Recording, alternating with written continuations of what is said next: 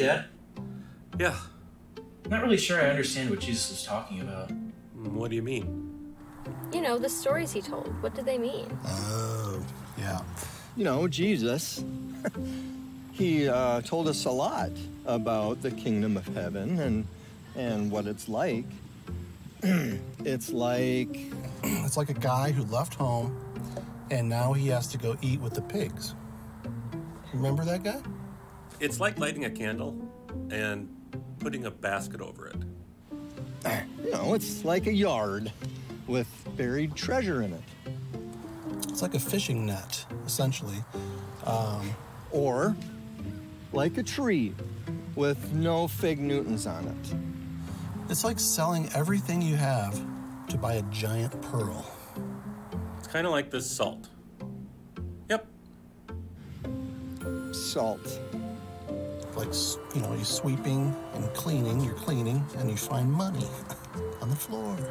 You don't really understand, do you? Not really. I feel like you're just playing mind games with me. That's fair. Yeah. Wedding reception. Yes, that's what it is. I'll just ask Mom.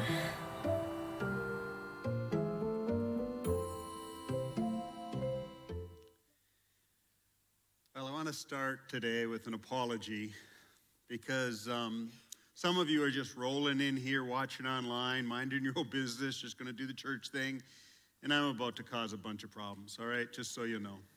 It's really not my fault. We're going to blame the Holy Spirit and the Word of God, but we're going to look at a topic that tends to get people a little worked up, and we're going to do it by looking at a parable. And what is worse, I'm not actually going to explain the parable because, one, it's a really hard parable to understand, and two, the point of this parable is not to understand the parable, but instead to understand what's going on inside of us based on this topic that we're in. So we're in this series called My Games, where we're asking the question, why did Jesus speak in parables? Why didn't he just come straight out and say it? The disciples asked him and said, why do you speak in parables? Why don't you just explain what you mean, make it really clear? Why are you telling these little stories? Because here's the thing. I hope if you're doing the readings and the devotions, I know several of you are, because you keep calling me or texting me or reaching out to me and say, what does this mean? And then I say, what do you think it means? And you're all mad at me about that. So the point of parable is not a cute little story to illustrate. It's actually a profound conversation that's meant to confuse and unhinge and unsettle in such a way that we bring the topic to our inner life, and we're not so much concerned about understanding the Bible outside of ourselves so we can just forget about it. We're trying to understand what's going on inside of our soul, inside of ourself. And this topic is a big topic. So this is what Jesus said. He said, for this people, and by this people he means us. Okay, let's just assume that we're equally in need of this as the people who lived in Jesus' day. For this people's heart has grown dull. We've gotten used to things. We've gotten familiar with things. We've gotten okay with things we should not get okay with. And so we've grown dull. And their eyes have and with their ears they can barely hear. With their eyes, they have closed them. Notice that it didn't say they were closed. They closed them. They're just some things we don't want to look at. Parables make us look at them. Lest they should see with their eyes, hear with their ears, understand with their hearts. And this is all what Jesus is trying to do. Get us to turn, okay? Because remember, in the parables, he's hidden the secrets to the kingdom of God. Turn, repent, get on track, and I would heal them. And so there is a healing in these parables. Now, the topic we're going to be looking at today is one that I just believe that we are routinely, regularly in need of deep healing about. And it's the topic, actually, that Jesus talked about more than any other topic in all of his parables, and it has to do with money. It has to do with wealth. It has to do with stuff. And here's the deal. If you have not thought about this for a while, if you have not prayed about this, if you have not taken this topic to your inner life, sat down at your spiritual, imaginary, table with Jesus and the Holy Spirit and the Father and unpacked where you're at with wealth, then you're probably off. Because we as Americans tend to be off at this topic. We tend to have in America an Americanized Jesus rather than a crucified Jesus. We tend to have a Jesus that emphasizes, prosperity and me getting stuff rather than things like sacrifice and compassion. We tend to get our sense of identity from our stuff rather than getting our identity as children of God. And so Jesus brings this topic up a lot. And why is he doing this? Is because he's telling us parables. And if you take time to notice how many of the parables have to do with wealth, have to do with power structures based on wealth, all that stuff. Parables are not meant to simplify and make things clear. They are meant to slow us down. And so this is an opportunity for us to slow down on this topic, cause us to ask questions. How am I doing in this area? And to let go of certainty. Or we might say this week, self-justification. The idea that, you know what, that's not a problem that I have. Jesus warned about this. In fact, the Bible has so many warnings about it. It actually tells pastors, warn those who are rich not to be certain of earthly gain, and instead to be rich in good deed. It tells us that very few wealthy or rich can enter the kingdom of God. It's harder for the camel to go through an eye of the needle. He tells us over and over again, don't take comfort. The Psalms are full of warnings about the person who put their trust in wealth and status and structure. Jesus said over and over again, don't think that the person, he says, the people who trust in this earth, it's like hay, wood, and stubble. It all burns up. But the things that are really important, those are the true gold, the true silver, the true things that endure, and they have nothing to do with material wealth. And so this is a topic that regularly and routinely we got to slow down, bring to the inner place, and just ask Jesus how we're doing this. Again, central to this teaching is just going to be some humility. So truly, because this message messed with me this week, doggone it, just in that spirit, let me just give you a little confession, okay? There have been times in my life, and not so far away, where I got my security and comfort from my wealth. There have been times in my life where I spent money, not because I needed something or because I should, but because I wanted to get comfort or status or I wanted to look a certain way. This is particularly a problem in the fishing store. There are times I have put money above relationships. There have been times I've used my wealth to intimidate, control, and manipulate people. There have been times I've been judgmental towards the poor and rationalized not helping them because, after all, it's their fault they're poor. There are times that I have been dishonest in my desire to gain wealth. There are times when I have loved money and it drives God out of my life. So I just want to say that if you're not at the point where you want to have kind of that kind of humility, that you don't understand that this is always creeping on us, okay, then you're going to have a terrible morning. So let's just take a look at this, the scripture. This is about being shrewd. Now, again, there are very few parables that you read them and you're like, that just doesn't make sense. Or that can't be what Jesus is saying. Or you're just going to want to disagree with Jesus, but him being Jesus and all, you can't do that. This is a strange parable. And again, it's not meant to be something, I understand completely what's going on. Let me explain it. This is how you should apply it. This is the thing. This is exactly it. Here are the 4 principles. Thank you for coming. Instead, it's supposed to trouble us, so we go then to our inner place, our inner life, and say, okay, how am I doing on this topic? So let's go ahead and take a look at this parable. So this is it. Jesus told his disciples, there once was a rich man whose manager was accused of wasting his possessions. So here's what you got. You've got a rich man, and we're going to want to make the rich man the hero. It's hard to do in this story. And then you've got the other guy who's accused of wasting the guy's possessions. And here's the thing about it, is that there's nothing that redemptive about this guy, and yet Jesus is going to point out an action that this immoral person takes as something that we should say, I need to be more like that. And Jesus loves to do this. He tells a parable about an unjust judge, or about a rebellious son, or in this case, about an unethical employee. And so what's happening is this guy has found out his guy is mismanaging his funds. There's an accusation been made. So he called him in and asked him, what is this I hear about you? Give an account of your management, because you cannot be manager any longer. Now, immediately, you're going to notice, or maybe you're not immediately, but you should notice that the guy doesn't say, it's not true. I can show you.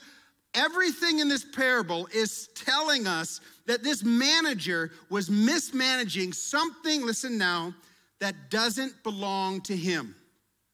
Okay, let me just say that again. Mismanaging something that doesn't belong with him. You see, the employee, the manager, was not an owner.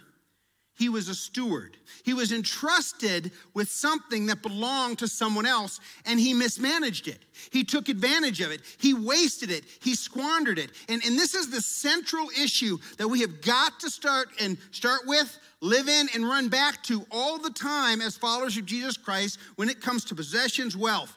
We are not owners. I can't say that strong enough. You need to remind our heart. We don't own our time. We don't own our life. We don't own our possessions. It belongs to someone else. It belongs to God. And he has entrusted us to use those things in such a way that brings him fame, that blesses him, that when you sit down with him in that inner life and say, how am I doing? He says, this is how I want you to do it. I mean, you're taking care of your family, you're meeting your responsibilities, you're helping out in ways that you're supposed to help out, you're helping for the poor, it's not becoming too important, it's not becoming your identity. This is an issue of stewardship, and there's a story of a guy who's not been a very good steward. So, look what happens, really strange story. The manager said to himself, what shall I do now? My master is taking away my job. And so he's thinking to himself, what am I gonna do? I'm gonna lose everything. I'm not strong enough to dig, and I'm ashamed to beg, okay? So again, not a great guy, okay? I'm too good for this, and pride and shame is all mixed up in there. He says this, I know what I'll do. He says, in the Greek, he had an epiphany, I'll do, so that when I lose my job, look at this, here, people will welcome me into their homes. He says, I gotta make a plan to take care of myself. And so he starts making this plan. This is what he does. So he calls in each one of the master's debtors. So he gets all the people who owe his master money, who he's supposed to manage. And he asks them, the first, how much do you owe my master? He says, 800 gallons of olive oil. That's just a lot of olive oil. He replied, the manager told him, take your bill, sit down quickly, and make it 400. So he forgave him half the bill. Now what this is going to do is the guy can say, okay, awesome. Half my debt just went away. And so he's going to ingratiate himself to the person. So listen, he's going to use the wealth to make friends. Okay, watch this. He doesn't stop there. Then he asked the second, and how much do you owe? 1,000 bushels of wheat, he replied. He told him, take your bill and make it 800. So another guy, yahoo, just leaves awesome happy, okay? And then verse 8, the master commended the dishonest manager. This is where it gets weird, okay? Because you would have expected to say, the master said, what are you doing giving my stuff away? What are you doing forgiving debts that aren't yours? Your actions are unethical. Your actions are self-protecting. See, this is the part of the parable we start saying, Jesus, you sure this is the story you want to tell? Because it doesn't sound like the way it's supposed to be. The master commended the dishonest manager. Why? Because he acted shrewdly. Now, this word shrewdly is a really interesting word. It's not a word that has a moral connotation to it. So to be shrewd doesn't mean you're bad or you're yucky. Now, this guy was bad and he was kind of yucky, but that doesn't necessarily what shrewd means. Shrewd doesn't necessarily mean that you're good or you're noble. What shrewd basically means is he acted with insight. He acted with insight that led him to perceive what was going on, and he made a plan, and he was just smart about it. And so he said, you know what? That was smart. That was shrewd. That was a person who thought through what they wanted to do, and they executed doing it. So that's what's being commended here. For the people, look at this, of this world are more shrewd in dealing with their own kind than the people of light. So basically what he's saying is that the manager, who apparently wasn't an upstart guy, and the owner, who apparently wasn't real into rules and morals and that kind of thing like that, he said, they know their business. They know what they're trying to do better than children of the light.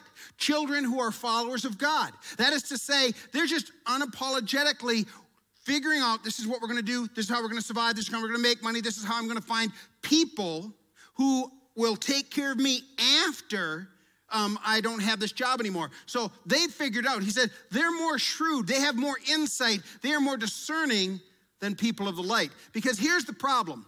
people of the light, people who are followers of Jesus Christ, who say we live in the light, we're about truth, we're about honesty, we're morality, we would tout things like honesty and integrity, and yet we act in the world in a totally different way. We act in such a way that is very similar to people of the world. And so we're not acting shrewdly, we're acting unaware. We're not aware the power wealth has on our life. Now, Jesus doesn't stop here because he starts explaining.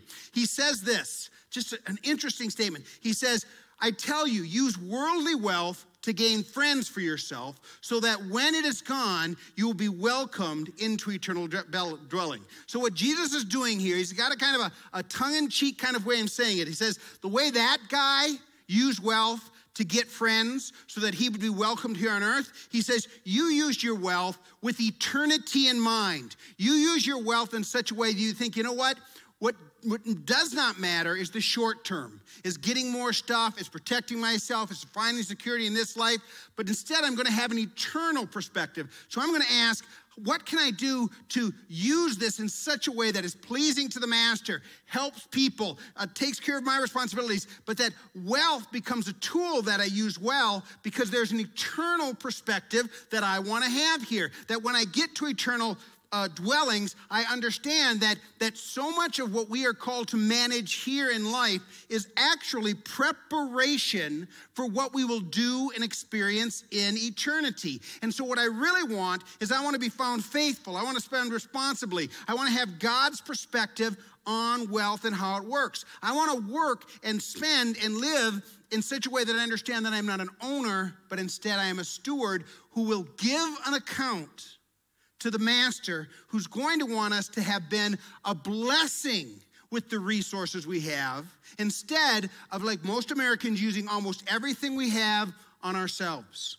And so this is a challenge for us to think deeply about this. No, he doesn't stop there. Look at this. It says, whoever can be trusted with very little can also be trusted with very much. And so what he's basically saying is that in this life, even if you're just managing a ton of stuff and you're very impressed with that, in the scope of eternity, in the scope of what we are going to be called to do in heaven, because in heaven it says we're going to rule and we're going to reign with Christ. We're being trusted with little, and if we are able to be entrusted with that, we have that eternal perspective, well then in eternity, the scriptures say we'll be entrusted with great things. We will rule and reign with Christ. And so if we understand this internal perspective, that what we do now is preparation in practice that qualifies us for what we will do in eternity. Now, I'm not talking about gaining salvation, but I'm talking about our roles, our callings in heaven. Well, man, it changes dramatically how we look at this. And when we see ourselves as not as owners, and this is preparation, totally changes the way we think about this.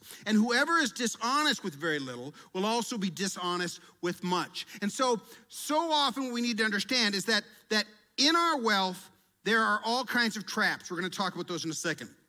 But there's also opportunity.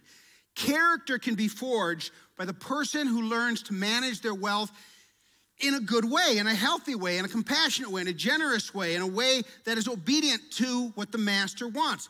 Character is born in that, but there's also a trap. The trap that we can just get backwards on this thing of wealth. Now, take a look what else Jesus says. It says, so if you have not been trustworthy in handling worldly wealth, who will trust you with true riches? Okay? So again, there's an understanding that what we are doing now, our stewardship on earth, is preparing us and in some respect, qualifying us for what we'll be doing in eternity. Verse 12, and if you have been trustworthy with someone else's property, who will give you property of your own? He says there is something more significant, something that's eternal, something that really matters. And if you can't get that straight in your head, if you actually think what you have now is what matters, you're just deeply, deeply confused. You won't have it long. It'll be taken away. It will go.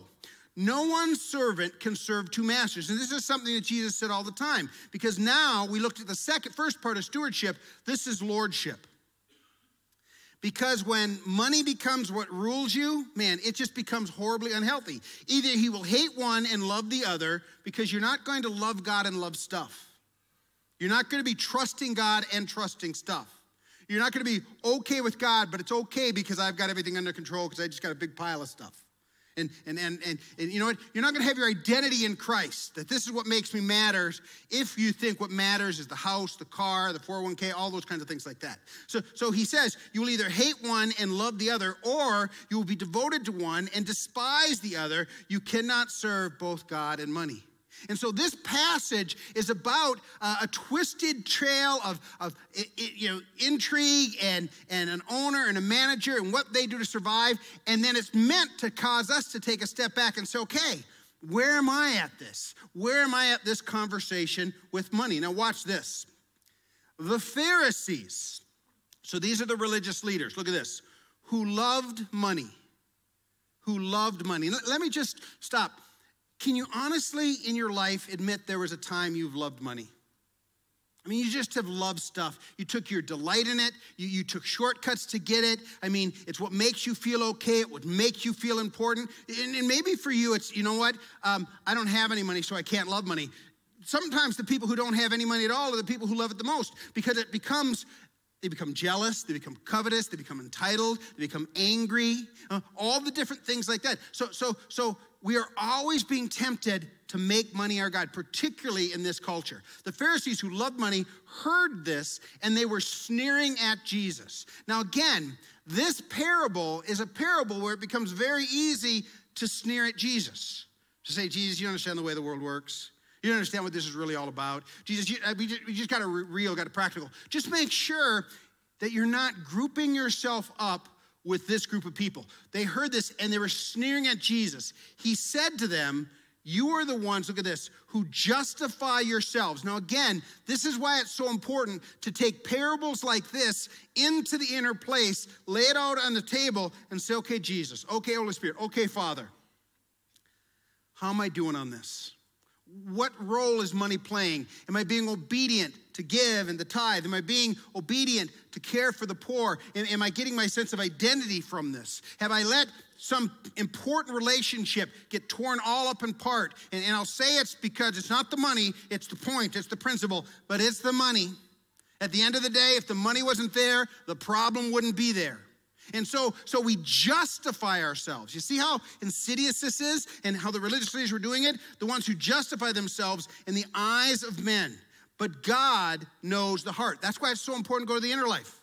Where you can't, the Holy Spirit is going to call you out. There's no pretense. There's no identity. There's no, token gestures that look like we've got it all together. But the truth is, we just delight in our stuff. We just find our identity. We just feel powerful. We feel like we're in control. All of that is an illusion. All of that is a trap, okay? All right, so eyes of men, but God knows the heart. What is highly valued among men, what we give attention to, we give awards to, we say that's what I want, that's status, that's power, that's control, that's enviable, that's what we think we want, okay? He says, is detestable in God's sight. And so again, that's why it's regularly and routinely. We just got to go in, everything there, and say, Father, how am I doing?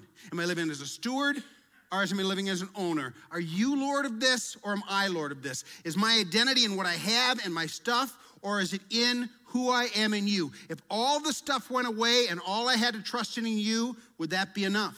We have to ask these hard questions in the inner life. So what I actually want to do is I actually want to do that right now. So I just want to take a minute to kind of go into our inner life, okay? So I'm just going to encourage you, go ahead and just close your eyes for a minute. And just imagine God the Father as you see him. Just imagine Jesus is there. And the person of the Holy Spirit is there as well. And just maybe imagine that you're sitting around a table and nothing is hidden. Everything is known. Everything is exposed. The only person who may be fooled is you, but you don't want to be fooled. So imagine you're sitting there and open on the table is a Bible, and this parable it's open to this parable. And just imagine that you're going to go honestly, openly to meet with the Holy Spirit, to meet with the Heavenly Father, to meet with the Lord Jesus. And just let's ask our souls these questions. It's not important how you would answer it to me. It would be very easy at this point to justify or to sneer. It would be very easy to fall back into the trap that is, the folly of wealth, the anxiety that comes. But let's ask these questions in that inner place. Remembering that God loves you. This is a safe place. Truth sets free. How important is wealth and money to me?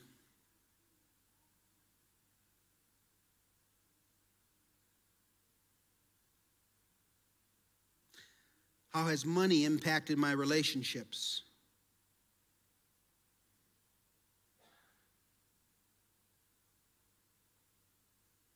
Has my wealth or the wealth of others created pride, jealousy, embarrassment, shame?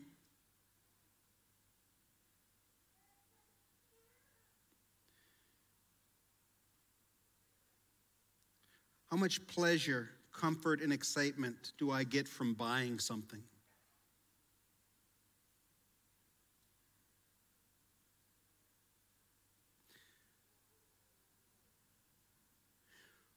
When was the last time I gave some time or money or insight to a person who was in need, who had no hope of giving me anything in return?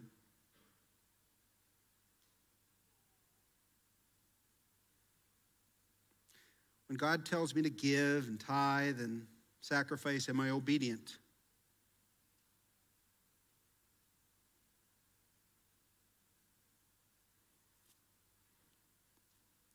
How much of my identity is in what I do and how much I make and how I appear in the image that I've created from my wealth?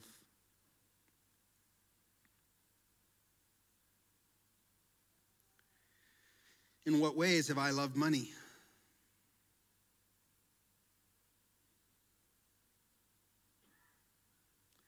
In what ways have I justified myself?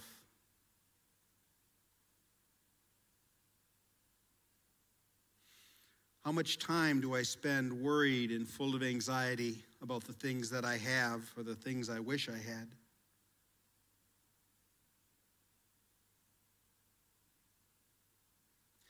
How have you used my wealth, my power, my position to intimidate, manipulate, or control others?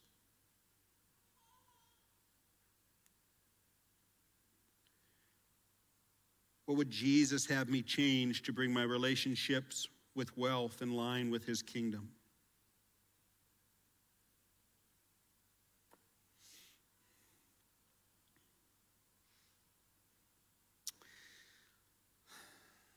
Heavenly Father, Lord Jesus Christ, Holy Spirit, it is so easy in this age of materialism and commercialism, this age where the world is holding up an image of what it means to be powerful and successful and beautiful, to get all backwards on this thing of wealth.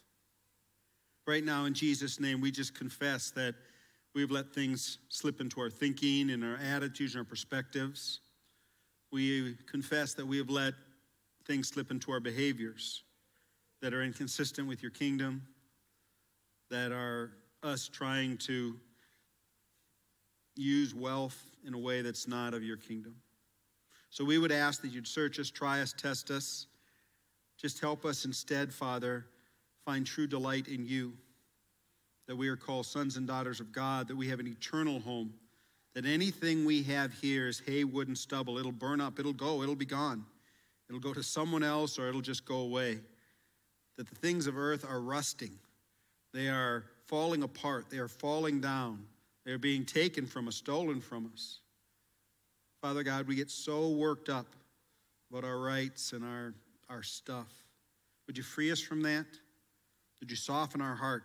Protect us from the temptations of the Pharisees to sneer, to self-justify.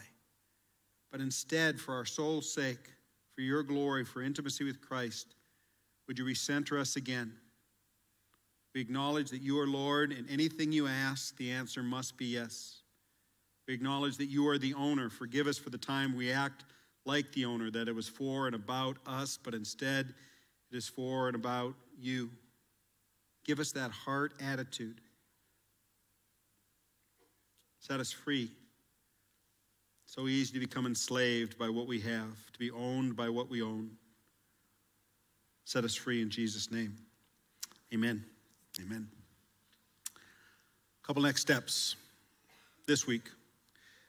Keep going through the parables. Parable a day, use the app, pick up a guide. Let God mess with you in the best possible way. Regularly, routinely recenter, like today. Maybe specifically this parable is something you got to go home, you got to read. By the way, if you just keep reading in the rest of Luke, there's several other parables about wealth, about the dangers and the opportunities of wealth. You might just spend some time doing that. A couple more parables there. Join a group. If you're not in a group, how valuable would it be for you if God met you here today, said, you know, that message Paul gave this morning, I need to talk about that. What do you guys think? What do you think? I think this. And just to coordinate with other people. Maybe you think Paul's out of his mind. What's he talking about? That'd be an interesting group too. You could join that group. There's several actually. And then just finally, again, be taking time in your inner life. Be taking time to take the Word of God with Christ and ask questions. And it's important that we ask questions about the text, that we would come to understand it. But what is so much more important is that we'd ask questions about our soul and about our standing and our position with God. Let's pray. Father, I thank you for this day. I thank you for your word. I thank you that you love us so much that you don't leave us to our own devices. Set us free from the ensnaring traps of greed, materialism, wealth. Help us instead see them as a tool that we are called to manage as stewards who will give an account. Give us that perspective and the freedom that comes from that perspective. And we pray these things in Jesus' name. Amen.